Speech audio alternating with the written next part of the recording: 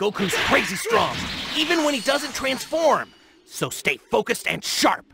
Goku's developed a knack for reading his opponent and the fight itself. Oh yeah? So he trains more than just his body, does he?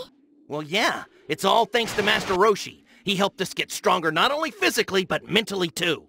I wouldn't dare ask what kind of training that was.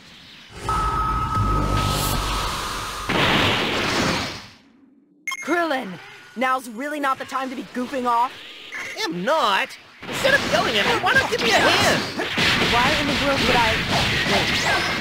His weakness. I know Goku's weakness. Yeah? Bring it on! Got a plan? Go ahead and give it your best shot.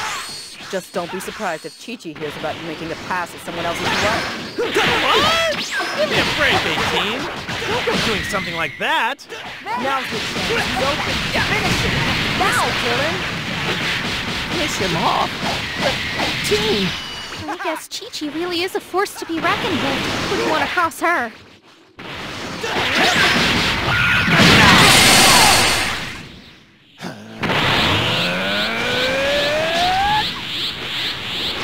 Barrier!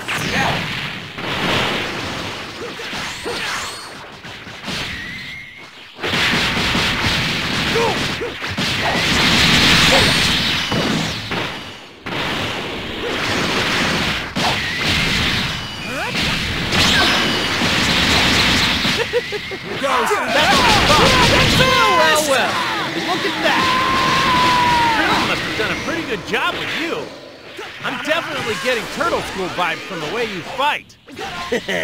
I make a great teacher, don't I? Suppose that makes sense.